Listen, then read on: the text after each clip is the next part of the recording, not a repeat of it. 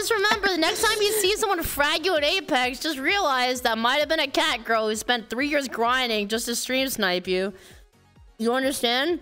And it'll happen every game, and every game after that, and the game after that, and the game after that, and the game after that, and the game after that. And you'll uninstall Apex to go to the finals. And I'll meet you there. You will never escape my wrath. You know, I'd be surprised if, like... I'd be very surprised if I see you in 3 years in my game. Not gonna lie, because... 3 years? Why?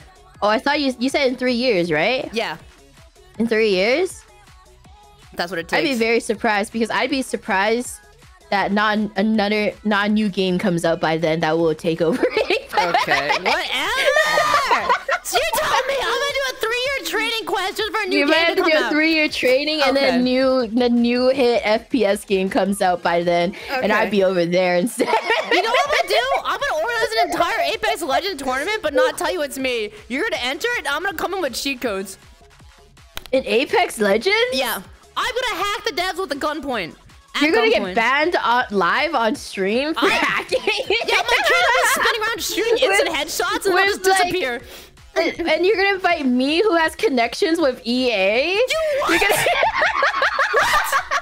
What do you mean? You got guys in places?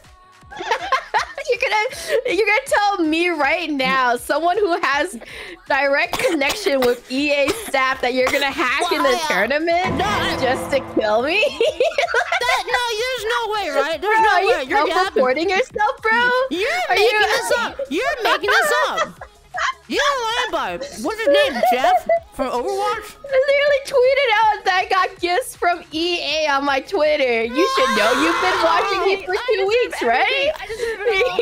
I deserve it all.